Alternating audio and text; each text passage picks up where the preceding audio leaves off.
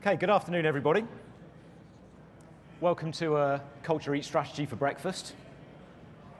I just want to start off with a quote. I'm going to leave there for a minute.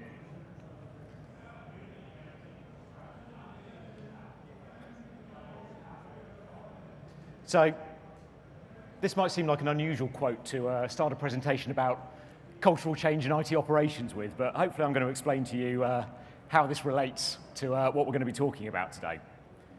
So, obviously we hear a lot about the benefits that are enabled by cloud. Innovation, agility, security, reliability. But there's a lot more to really getting the benefits of cloud than just signing up for the service. Along with the migration to cloud comes the requirement for our organizations to align their business processes and the way we work with this new environment and the agility that it allows us. So we're going to talk today about some of the practical things we can do to introduce cultural change into our organizations. And to implement this change successfully, we need to understand deeply the mechanisms behind why DevOps works. It's not enough to just understand what it is. We need to be able to understand it to a level that as leaders and ambassadors in this area, we can take this back into our organizations and really demonstrate to others the benefits of working in this kind of way. So, to come back to the quote, in order to do cultural change well, we need to think a little bit like musicians. We need to make sure that we understand things well enough and we can communicate those things well enough that that understanding begins to be felt by others in our organizations and really spread the benefits of this kind of change.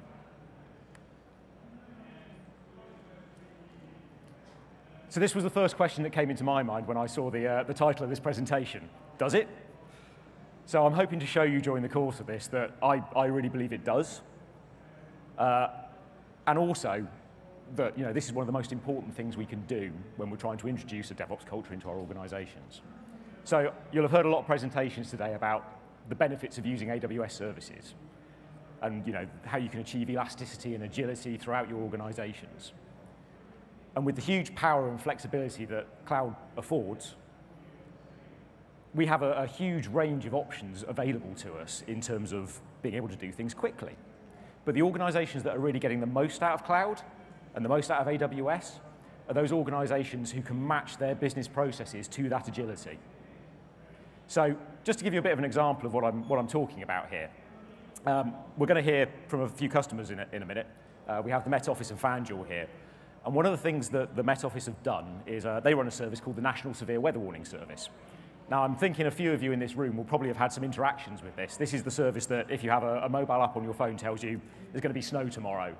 And these alerts are consumed by a number of organizations, so government, a lot of businesses, local councils, anyone who's got an interest in finding out about these severe weather events. Now, the thing that really interests me about this workload is it's incredibly spiky. So clearly, if it's going to snow tomorrow, the service is very busy. We're sending out a lot of alerts. A lot of people are interested in that. But on a bright, sunshiny day like today, although you wouldn't necessarily know it sat in here, the service is quiet. There's no severe weather, so it's not doing a lot. So clearly, this is a great use case for AWS, right? We can afford the scalability that the service can cope with the peak load when it needs to, and we can make it so that it costs very little when it doesn't. But the thing that's enabled the Met Office to do this and to achieve those cost savings isn't necessarily a technical thing. The service itself is relatively simple. We use API Gateway, we use S3, we use Lambda, and we use that to deliver fairly simple, sort of, a couple of lines of text alerts about what's going to happen with the weather tomorrow. But some of the key challenges around doing this are non-technical challenges. So for example, Lambda hasn't been reviewed by security. They don't understand it. They don't know what it does. It's going to take time to deal with that. Finance doesn't necessarily know how you can forecast the usage of API Gateway. We don't know what severe weather events are going to be coming up over the course of the next year. So we don't know what the level of service is going to be or the level of usage of this service is going to be. So the thing that's really enabled Met Office to do that and to achieve those cost savings is having the culture that allows that experimentation and that flexibility and allows these services to be used in that kind of way. And when you can do that, you can really achieve some fantastic benefits. So my name is James Lambert. I'm a technical account manager at AWS. So I'm assuming if you're in this room, you're on the operations track, you all know about the benefits of AWS and what enterprise support can bring to you and your engagement with AWS. And my day-to-day role involves engaging with our largest customers and ensuring that they're getting the best usage out of their cloud investment. And obviously, as part of that, I see a lot of different organizational cultures. So what I want to try and bring out during the course of this presentation is some of the common factors that we see amongst organizations that are doing cloud well and really getting the most out of it. So I'll talk a little bit about the theory. The benefits are obvious.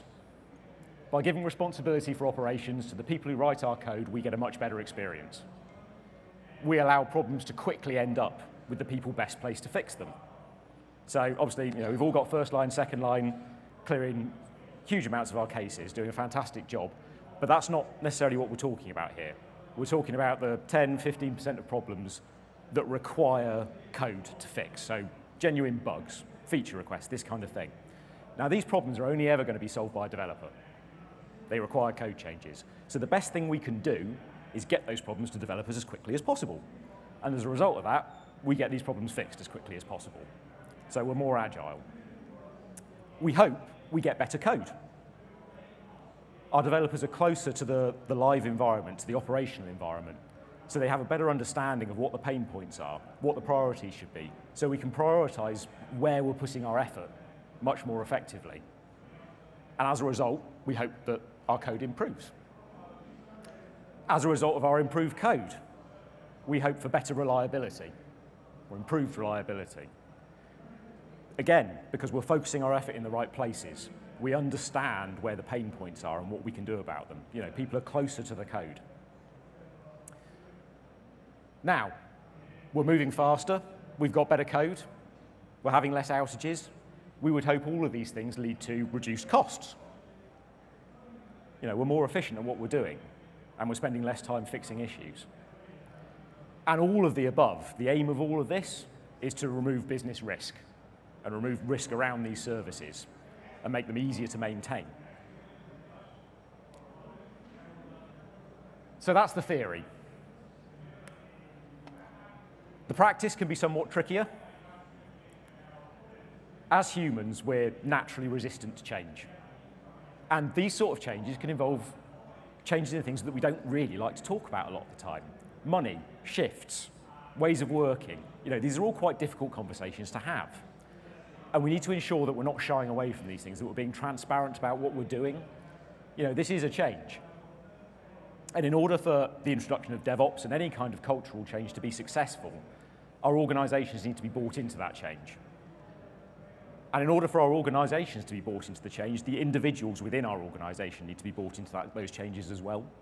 So this is a very important thing to remember. For some people, it can seem quite daunting to be given that level of responsibility. This is a new thing, it's quite unusual. We need to ensure that our technical teams are aware that this brings benefits for them as well as responsibilities. It's very important to make sure we get that message across, that we are ambassadors for that. The other thing that we see quite a lot is people trying to introduce agile DevOps culture through lists of processes or a document that says we're now doing DevOps. Now, frankly, whilst you can do things that way, it's very much not the best way to achieve these kind of changes. Small incremental changes in terms of doing this are very powerful. And as I said earlier, how we act and the behaviors we show are also extremely powerful in terms of bringing people along with us, which is really what we need to be doing here. It's important to remember that when we're talking about introducing agile practice, we can make that introduction in an agile manner. We should think about changing the culture in the same way as we think about changing our services or changing our architecture. Small incremental changes to get to an end goal are very, very important. And really, from what I've seen, that's much more effective than trying to do a big bang approach, and enforce this in a top-down way. So we need to act as examples and show that we can walk the walk. And to stick on that theme, we're going to hear from some of our customers now and some of their stories about the challenges they've faced in terms of making these changes and how they've overcome them. So first of all, I'd like to introduce Robin and Maria from FanDuel.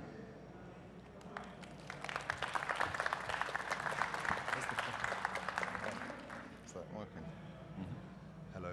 1, 2, 3. 1, 2, 3. Hi, sorry, we don't have any radio mics, so got to stay in this area here.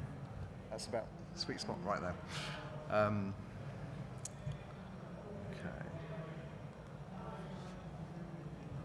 Hi, I'm Robin. I'm the CTO of FanDuel. We've been cloud-based pretty much since we started, and we actually have an amazing DevOps team who manage hundreds of instances.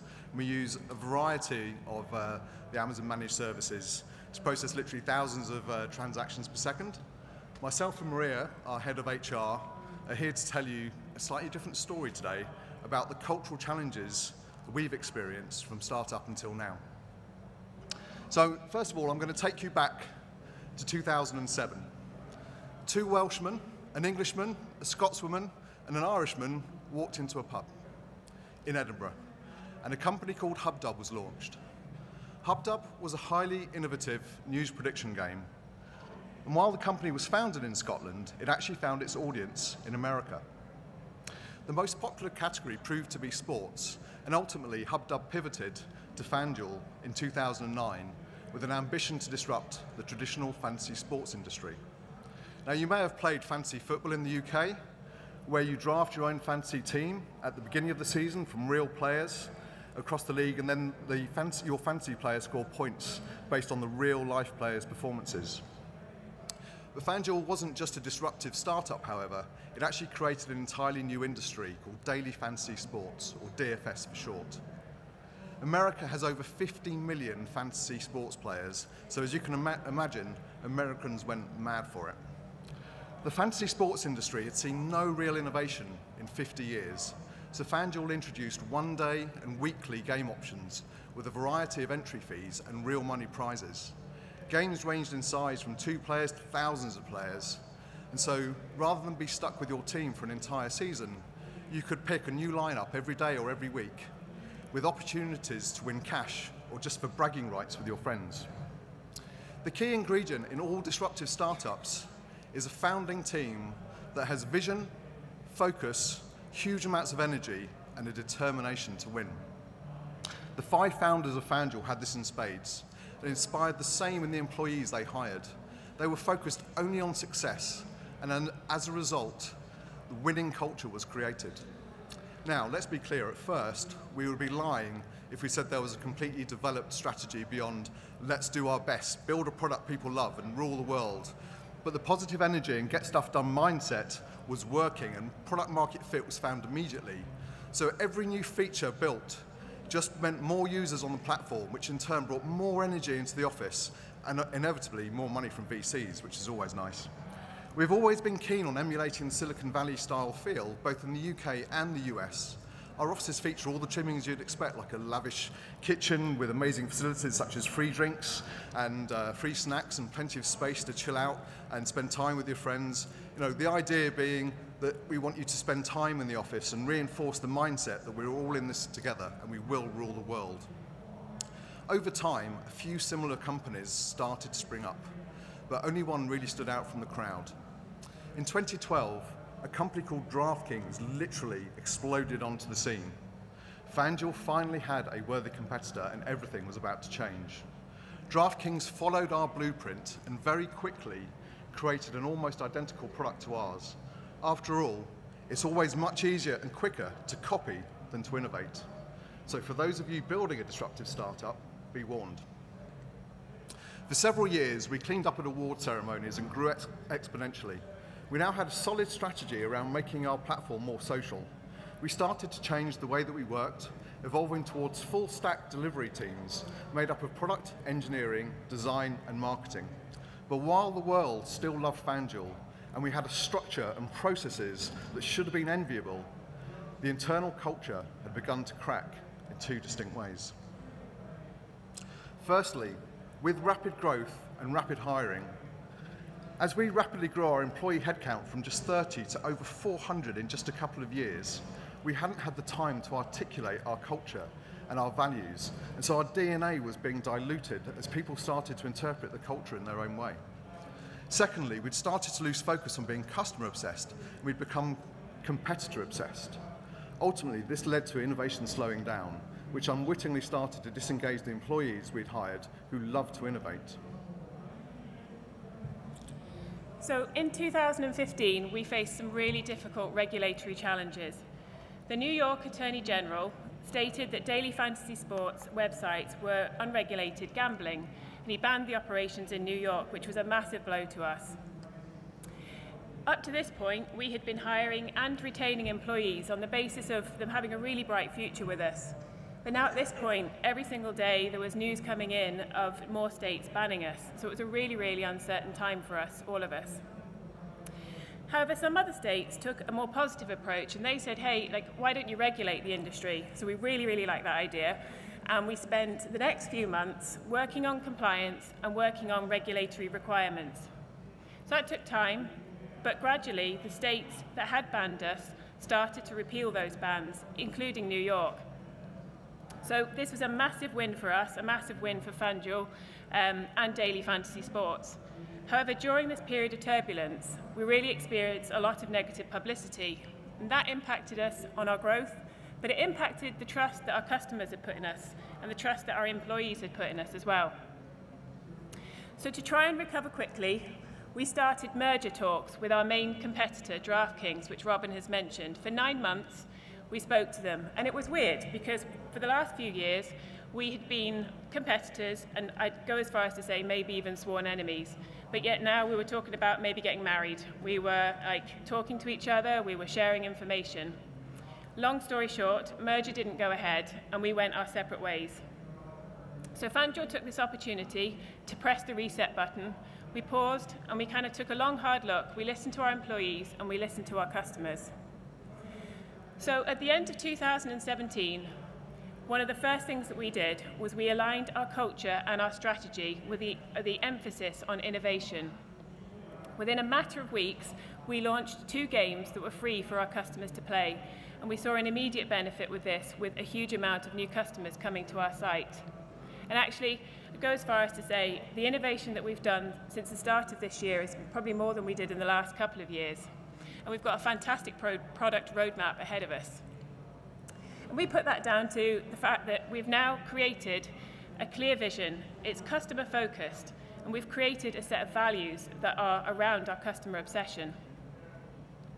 So we're back in growth mode, which is brilliant, and we've got a huge hiring plan for this year, and it all centres around our culture and around our values. We're training our employees and ensuring that they can assess for our culture at our recruitment stage. And we went back to the drawing board and we really reconfigured how the key relationships between product, engineering, marketing and design work. So all of these different functions have got different stakeholders, but they've all got one unified goal, and that is to make sports more exciting. It's to make a product that our customer absolutely loves. So with mutual trust and real empathy around each other's goals, we're really moving forward together. And we've changed the way that we communicate with each other as well. We're really instilling in our leadership the importance to lead, to really provide a mission and objectives. Like, what are we doing? What is it we need to do? How are we going to get there? These are all things that our employees are looking for. And we meet monthly with our, we have like a company huddle where our CEO brings us together and he talks to us about, okay, this is where our vision is, this is where our objectives are, and this is how we're performing against them. And we use that call to talk about examples of where employees have shown those values, where they've gone above and beyond, where they've demonstrated meeting and exceeding our customer expectations. So I guess any cultural shift takes time, and something I'm personally really passionate about within FanDuel is that we create a diverse and inclusive culture, one where everybody can bring their whole selves to work. So it doesn't matter what walk of life they're from, but any sort of communication is really important, the fact that we talk to each other, and at the heart of everything is that we trust and we respect each other. So, in closing, the lessons we learnt were, firstly, Define authentic values as early as possible and hire to your values. Secondly, be obsessed with your customers. Build a product that people love and they will choose you. Thirdly, be inspired by the innovations of your competitors, but keep true to your own product vision and only adopt their ideas if they really do complement your own. And finally, and perhaps most importantly of all, company strategy and culture need to be aligned every step of the way. Thank you. I don't know what's going on there. Okay, thank you very much for that. I hope you all found that interesting. So just to sort of compare and contrast with this, we're going to hear from another organisation now with from a very different area of industry. I'd like to welcome Kay Church from the Met Office.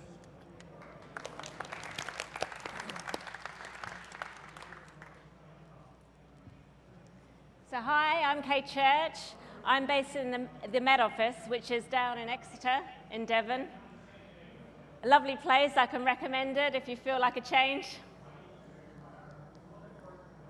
So I love AWS technology, but what I found is it's the people that really make a difference. So today I'd like to share with you some of our experiences on our cloud adoption journey. But first I'd like to tell you a little bit more about the Met Office.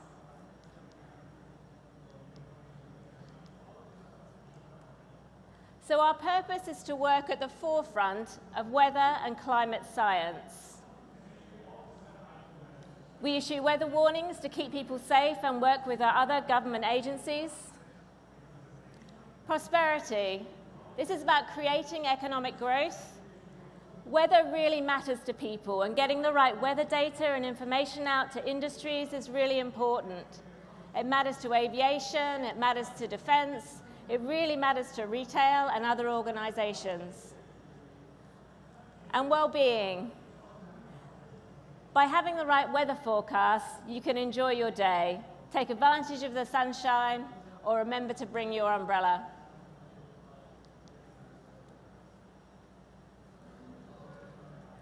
So at the Met Office, we work at scale. We output about 200 terabytes per day from our climate and our operational models. And we do more calculations in one day than the global finance industry does in an entire year.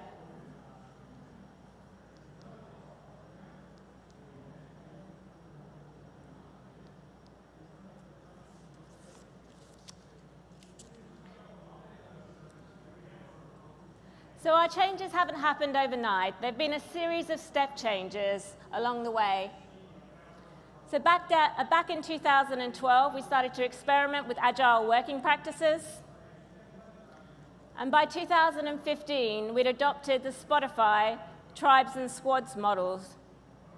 And what we found was, by having really consistent teams working together, we were really able to improve productivity, the quality of our work, and also help balance our resourcing.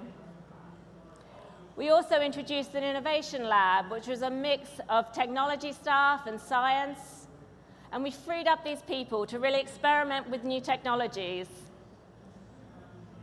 That culture of experimentation really spread to our development teams, who have been working at the forefront of using some of the real cutting-edge AWS technologies. In 2016, we put our first production workload live to support our website and our mobile app. And we also started working with a third-party organization called CloudReach to really help accelerate our cloud journey. And one of the lessons I've really learned is it's really important to find organizations to work with that have the same consistent culture as your own. CloudReach have been fantastic help in our journey and really accelerated that for us. In 2017, we put in a dedicated link to AWS to enable us to share our APIs and make our data more accessible to people. We've also been doing a lot more work with serverless. And we've been working with the AWS IoT teams to improve our observations network. One of our real challenges has been the excitement that our development teams have felt using these new technologies. And that's been a real contrast to our infrastructure and operations side of the business, who have a real depth of expertise in running our data centers and running our supercomputer. These guys have felt quite nervous about some of the changes. So our executive leaders have really helped drive and make a clear strategy so that everybody was clear within the organization about where our direction was heading. We've also invested quite a lot in terms of training and communications.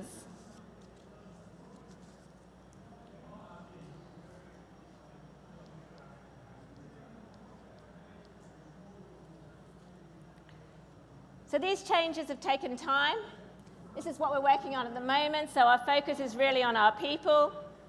We're using guilds to share information between the different teams, creating study groups so individuals can share experiences. We're focusing on governance right across the organization, from the executive level and across the different business areas. In operations and platforms, we're creating reusable templates and patterns for our development teams to use. And we're continuing to engage with the rest of the organization by creating events that engage the wider business. Yeah, well, thank you for that, Kate. I hope, again, you can see some of the contrasts and comparisons between those two stories, and also some of the common themes that are coming out. And what I want to do now is just run through some key tenets, really, around not how you can introduce this, but how you can think about introducing it. There's no one path to doing this, but I found that these are very useful things to think about when you're working out what your strategy is going to be for how you want to introduce these kinds of changes. So, DevOps is about people. To a large degree, we can't force or proceduralize the changes that we want to make. But what we can do is work to ensure that the right conditions exist within our organizations for the behaviors that we're after to emerge. And some of the things that we found very helpful here are really focusing on the service you're trying to deliver and making sure that everyone understands that that is the focus. Demonstrating a willingness to change business process as well as technical process. Working with all the touch points across the business to streamline your handovers and ensure that everyone involved understands your aims and what you're trying to do. And most importantly, probably, creating a safe environment in which to experiment. This is absolutely vital. And if you're really experimenting, if you're pushing yourself hard enough, most of your experiments should fail. And those are all lessons that you can learn from. But don't take that failure as discouragement. These are vital lessons that we need to learn. And I mean, there's some technical actions we can take here too. Make sure all of your services are in CloudFormation and all your environments are built in CloudFormation. And this way, we can experiment cheaply and safely. We can build up test environments very quickly and tear them down again. And again, what that does is gives your staff freedom to go off and experiment with these services and do creative things with them. Also, we can use techniques like blue-green deployments to keep our production environments agile, and again, allow that experimentation and testing that we need in order to make these changes. And also, the techniques that we apply to our technical environments, we can apply to cultural change as well. We can be agile about introducing cultural change. And of course, the phrase everything fails all of the time, that applies to culture as well. So again, don't be discouraged if things go wrong. And again, I think Robin's got some examples of some ways that they've worked to create these conditions. Yeah, so a few years ago, we had some issues around our dev environments, which we call dev stacks. And one of the common conversations I used to have with Steve, our director of infrastructure, was around the pain that engineers were feeling around how long it took to spin up a new dev stack. And when it spun up, they then had to figure out how to load the right data that they needed in to develop the use case they were working on, and it was just a constant grind. And this just became a constant conversation between myself and Steve and myself and various other engineers.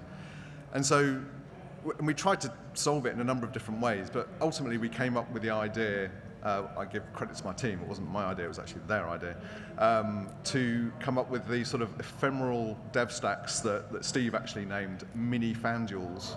And the idea here was that you could spin up your own entire FanDuel platform with all the microservices that you needed and with all the data that you needed to develop your particular thing, literally at the push of a button.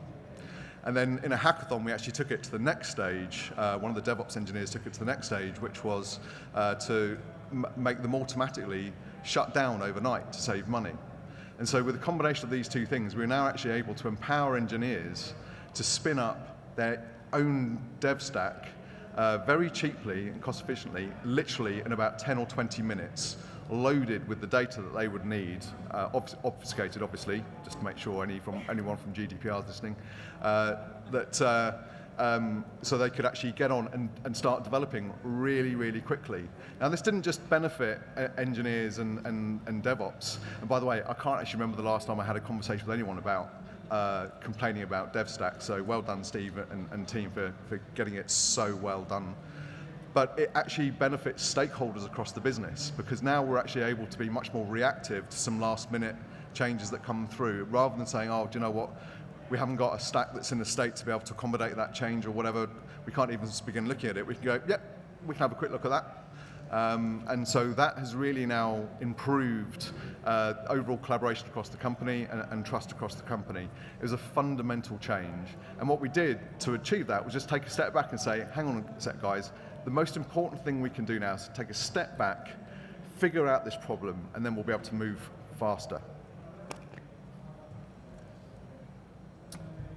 So that leads in quite neatly to the next point I wanted to make. We need to educate across our organisations. So we need to think about training opportunities in a holistic way and not just concentrate on the technical training opportunities we've got. So often we'll find that our new agile processes, where we can do everything very, very quickly, will bump up against organisational obstacles once they leave the technology teams.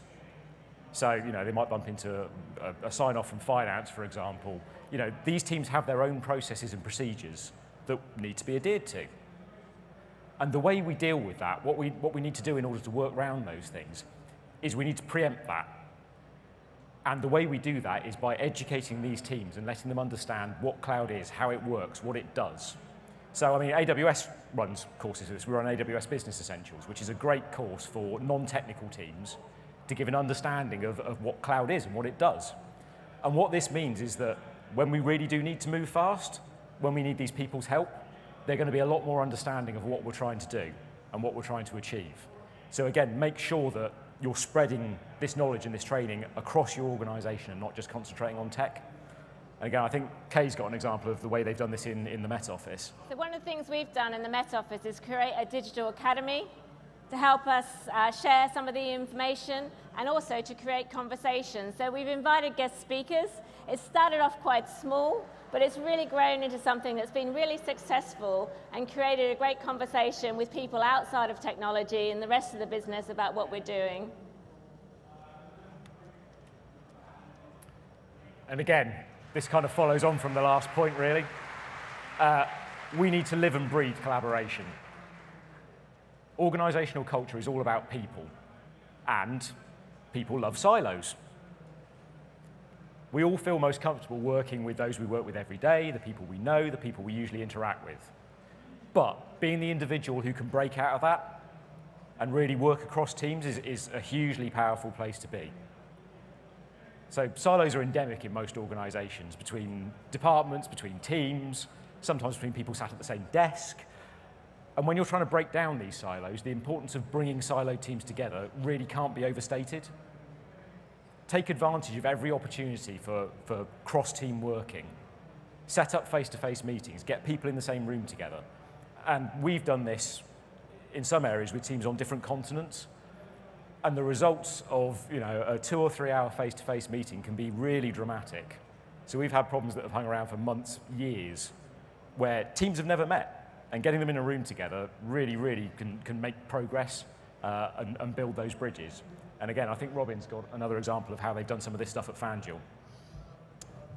Yeah, so again, coming back to one of the points I made in my talk earlier on, back in 2015, when we started to change, one of the things that we had sort of the product and marketing guys over in the US, which is where our market is, obviously, and our engineering team is largely in the UK, in Edinburgh and Glasgow. And to be kind of blunt, I suppose, it was a bit like a client-vendor relationship with requirements coming in and us doing the work and then giving it back and forth, you know the kind of setup. And there was this perception that engineering was kind of inefficient and slow to deliver and this kind of stuff, and we were like, but everyone's working really hard, so what's the problem? And so what we did was we got everyone in a room over a 2-day workshop, and we actually worked through what all the problems were. And what we found was there was an awful lot of time being burnt in research and analysis and trying to build confidence in that what we were going to build was going to be successful before we'd even put pen to paper. Now this might be a familiar story for some of you guys. So what we did, there was a couple of things that we did. First of all, we started to evolve towards sort of full stack teams, a bit like Kay described with the Spotify model, where we actually had cross-functional people within the teams from product, marketing, design, even finance in certain cases, customer services, all being part of the same team. They were all accountable for the delivery. And we also introduced the minimum viable product and iterate mindset as well. And with everyone feeling accountable and feeling part of a team and a sort of self-contained business unit, what we actually found was even with the geographical divide, everyone started to collaborate an awful lot more because they were all equally responsible for the outcome. And immediately we started to move a lot faster. There was less time in research, there was more conversation, less time going out and talking to customers, things like this. Now, as Gavin said earlier on in the keynote about the companies that change most successfully, they're the ones that iterate. We didn't get this perfect on day one, right? This took probably at least a year before we actually got it to a place that we'd say was really good. But we were determined that we had the right model going forward, having these full stack cross-functional teams and the MVP approach. Let's operate more based on your gut rather than going out and doing weeks and weeks and weeks of research. And what we found, that once we actually got it to a good place, our delivery throughput more than doubled. And that is why, coming back to what Maria said earlier on, once we actually got back to an innovative space, we were able to actually, we've delivered more things in the first 5 months of 2018 than we did in the whole of 2017. And in 2017, we delivered twice as much stuff as we did in 2016. So that just shows you the power of collaboration. So this is probably one of the trickier ones to manage on here. Embrace your critics. So whenever you go into an organization with the aim of introducing cultural change, you're always going to get variable levels of enthusiasm from different individuals within that organization. And it's important to remember that your most vocal detractors can be some of your biggest allies.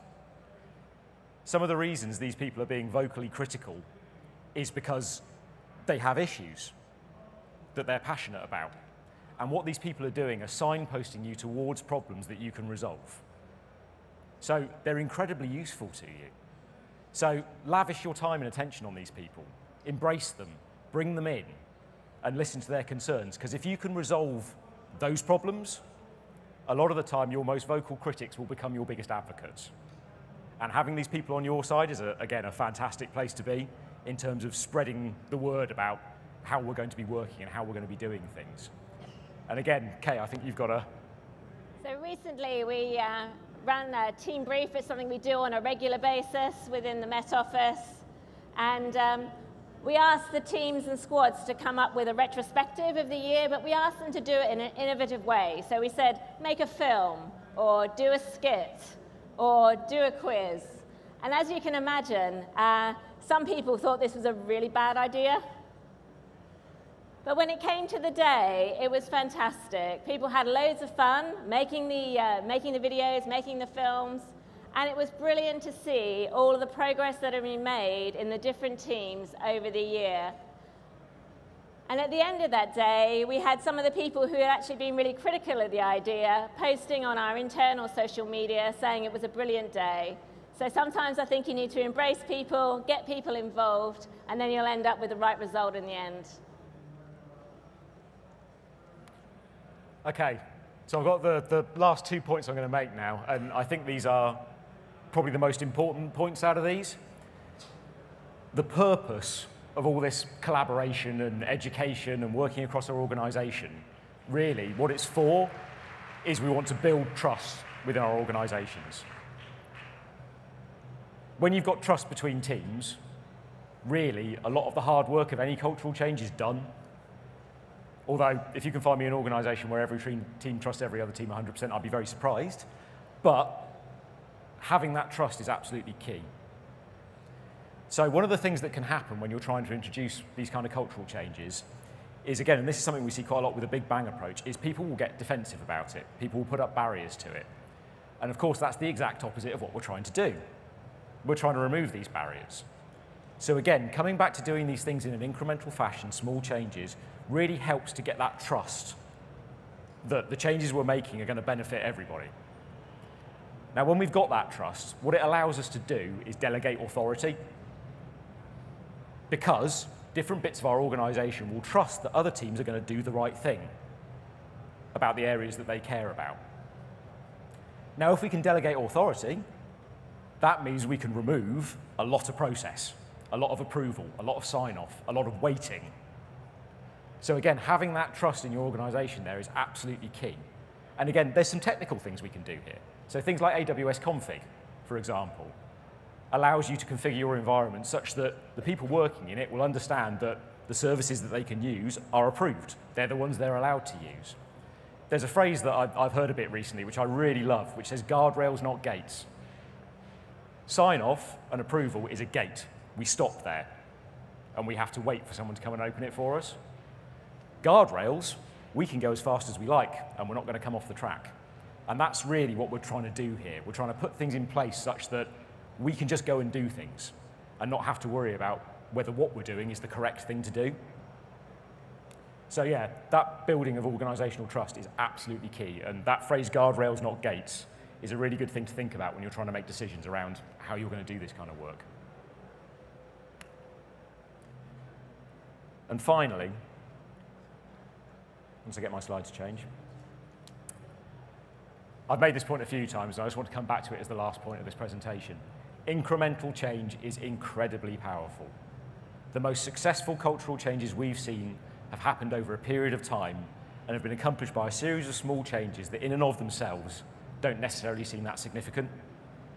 But by avoiding that big bang approach, we remove the shock factor, we reduce defensiveness, and we allow organisational trust to build. Now, as someone who's spent a career in operations, I've found that working this way has made my life in ops much better. Once people begin to see that, you'll start to get a bit of a snowball effect. And when you start seeing that snowball effect, that's when you know you've been successful in what you're trying to do. So that's all I wanted to say today. I hope you've enjoyed the session. I'd like to thank our guests, Met Office and FanDuel, for their insights. I've also got a quick plug for a Met Office and TFL hackathon that's going to be happening. I'll leave a slide up on the end. So if any of you are interested in that, there's some great access to some data you wouldn't normally get access to. So I'll leave that on for some details. Please give us a rating on the mobile app, and thank you very much.